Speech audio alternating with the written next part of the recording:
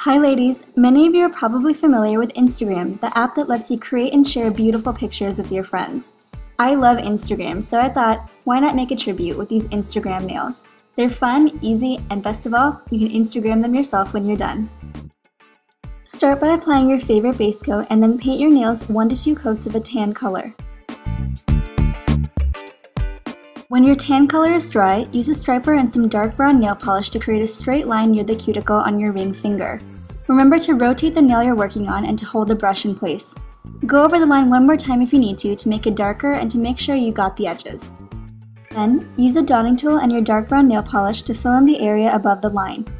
I found it was easiest to use a dotting tool, but you could also use a striper or any other kind of brush. Now take a bigger dotting tool and create a large black circle in the center of your nail. I'm making the rough outline of a circle first, and then I'll go in and perfect it. Next, take a white striper and create a straight line in the dark brown area of your nail, about halfway down. Now make another white line next to the first and fill it in with your striper. In a few short seconds, we're going to make this area rainbow colored, but in order for those colors to stand out, the background needs to be white.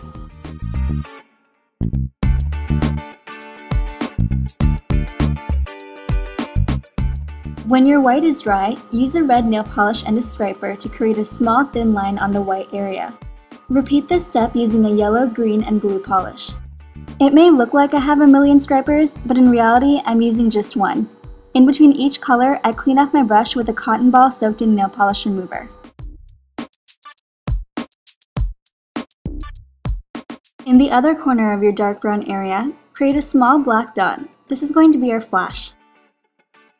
Now take a white striper and create a small curved line on your large black dot to represent a reflection. Make a small white line on your little black dot as well.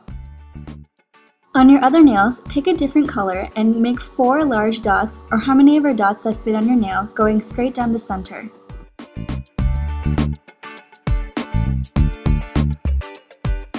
Now take a toothpick and create 2 rows of tiny little dots on one side of your big dot line. Then create 1 row of tiny dots on the other side of your big dot line. I know it sounds confusing, but I think it's easier just to watch. The colors I used on my remaining nails were blue, green, and yellow. And when everything is done and dry, apply your favorite top coat. It's important to use a big drop of top coat on that brush so that it doesn't smear the colors. Move slowly and don't apply too much pressure.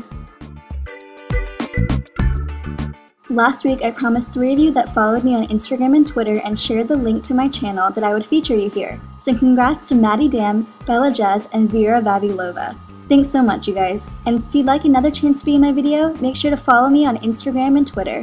I always follow back. Thanks a bunch for watching, and I'll see you all again soon.